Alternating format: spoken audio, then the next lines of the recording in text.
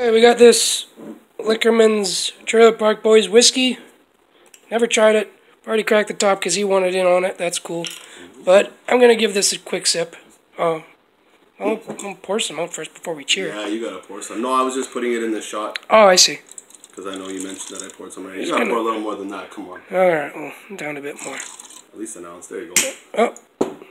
Alright. Okay, so Trailer Park Boys.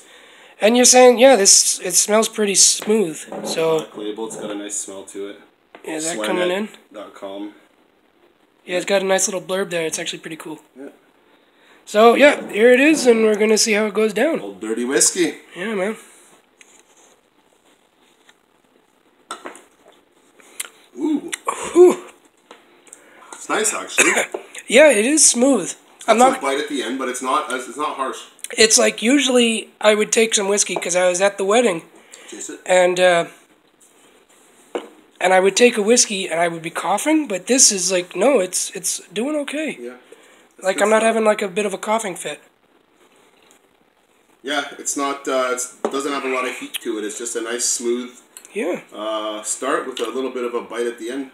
Yeah, no, but yeah, that's good.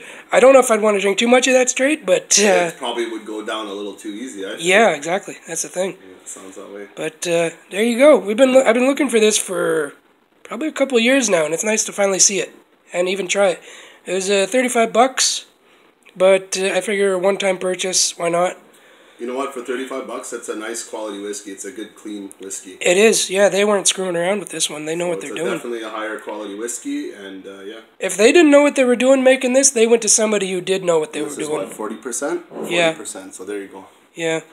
So Trailer Park Boys right there around the neck.